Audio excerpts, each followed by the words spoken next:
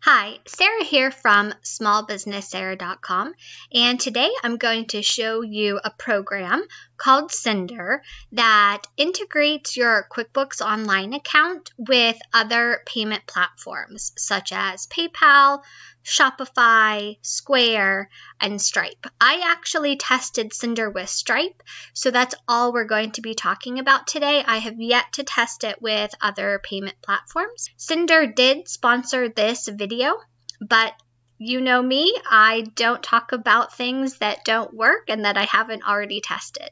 And I have tested Synder with Stripe, and I am very happy with the result. So as you know, with many payment platforms, you receive a lot of small transactions that are then accumulated on the payment platform and deposited in one lump sum.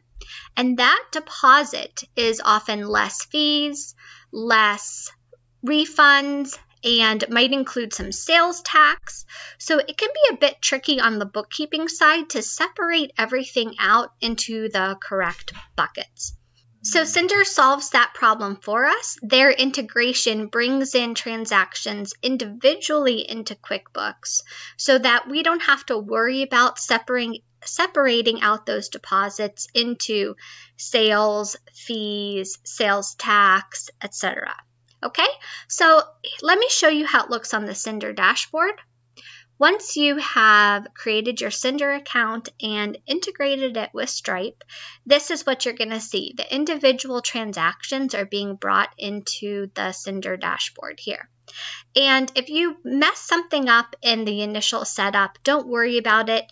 The settings section over here makes it really easy to go back and make changes to how you have things set up. So don't stress about it in the initial setup phase. You can have Synder automatically sync transactions to QuickBooks Online, and that's what I have going on here. That's why they're showing up as green and synced. Now initially I didn't do that because I wanted to test Synder and make sure it was working properly. So I chose at first to have everything manually included on my dashboards for me to sync manually. So at that, it used to be like blue and I had to go down the line and sync all of these. But after I tested everything, I realized it's working perfectly. I made a few adjustments to my settings and now everything is syncing automatically. Another thing I love about Synder is that you can roll back a sync. So especially in the initial testing phase, if you're just seeing if it works correctly and testing it out, if a transaction has already been synced, you can actually roll it back. So I love that because sometimes with apps and things of that nature, you'll connect them and realize they're not doing what you wanted or maybe not exactly the way you want it done. But with Synder, it's really easy to just hit that rollback button and then you completely undo the sync you just did, and I really love that feature.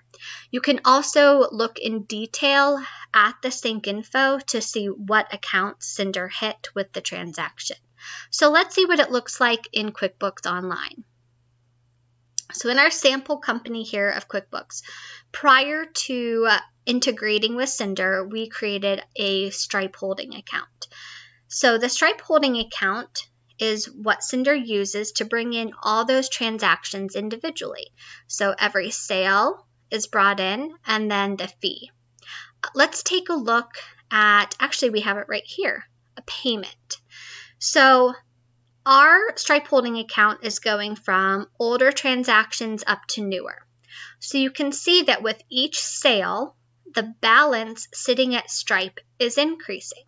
Just like we talked about earlier, the way Stripe works is you're making sales and then they take out fees, and these are the fees right here. But then they deposit in one lump sum. And here is an example of that deposit. So the $803.92 is a combination of sales, less fees. It could include sales tax. It could include refunds, and we need to split all of that out. What Synder does is it splits all of that out for us automatically. So we don't need to worry about what is included in this $803.92. We already see what's included on an individual level with the sales and the fees, etc. So you can see when Stripe then made a deposit to our bank account, the balance in our Stripe holding account is now showing a 0 in QuickBooks Online because we no longer have the money sitting at Stripe. Stripe has given that $803.92 to us, and it's in our bank account now. So let's see what that looks like on the bank account side and then what we need to do with that.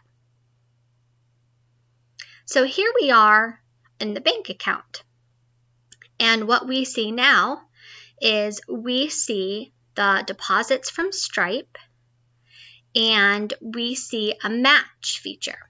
And that's because Synder in the register is already bringing in these deposits from Stripe. So all we need to do is match the deposit from Stripe that Synder has already recorded for us, and we just need to match that to the deposit that hit our bank account. And then that way nothing gets double counted. So we would just go along the line and simply hit match. And that's all you have to do in the QuickBooks Online side of things. Literally, once you have Synder set up with your Stripe account, and you have all the settings just the way you like them, all you have to do is hit match. That's it. It's a piece of cake. I love it. Okay, so now let's take a look at then what our reports are going to look like once we have connected Synder and we've done our categorization for the month. How will it look on our financial statements? Okay, this is how the Stripe transactions look on our financial statements. You can see the income at the top and then the expenses down below. Now, I chose in the settings to make sure the Stripe sales went to this membership site sales account. But you can create the revenue account to be whatever you would like, just Stripe sales or product sales or whatever. That is an option available to you in the settings. So now I have all of my membership site income that is being processed through Stripe in this sample company. I have it labeled on the profit and loss just the way I like it, and Synder is automatically breaking out those discounts and those refunds. So everything is being recorded as it should. And then of course we have our fees down below here so that we can see the Stripe transaction fees that they're charging us. And in accounting, if you've watched any of my other videos, you know that we want to see this gross breakout less the fees. And that's what Synder does for us. The balance sheet, that's the Stripe holding account I was telling you about. So as of February 28th, we had $419.81 sitting at Stripe waiting to be deposited into our bank account. And that is that running total that we saw in the Stripe holding account register that I showed you earlier. So I have really enjoyed testing Synder with my sample company. The integration with Stripe works exactly as they say it does, and I just really like it. If you would like to try Synder out yourself, you can get started with my affiliate link. If you don't want to use my affiliate link shown here, you can just go straight to synderapp.com. Of course, that is fine. So the way Synder works is you are charged based upon the number of syncs. So each individual transaction, each sale is a sync. And you get 10 free syncs when you sign up for Synder so that you can test it out. And like I said, you can retract syncs that you're not happy with or whatever. So you can make sure everything's set up the way you like it. Because this video is sponsored by Synder, they are giving viewers of this video 50 free syncs instead of just the regular 10 syncs. So the way they explained it to me is once you sign up for the free trial, and that was this page is how you can sign up for the free trial, or one of the ways you can sign up. Then once you are in your free trial, which no credit card, you don't have to do any of that at first. Then just go to Settings, Subscriptions, do the General tab of the pricing page, and enter that promo code Sarah Cornack. I hope you have found this video helpful. This is not the only way to handle your Stripe transactions in QuickBooks Online, but it is the way that is the most timely and then the easiest because everything is so automatic.